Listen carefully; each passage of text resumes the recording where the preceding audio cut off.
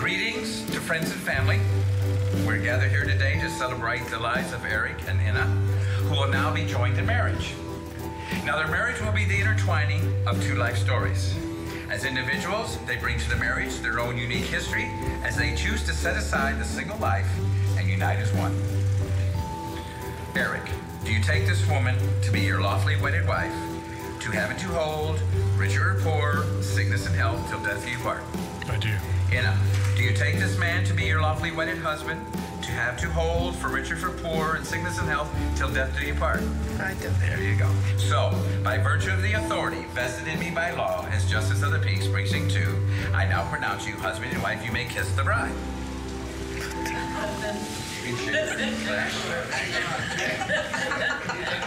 I did.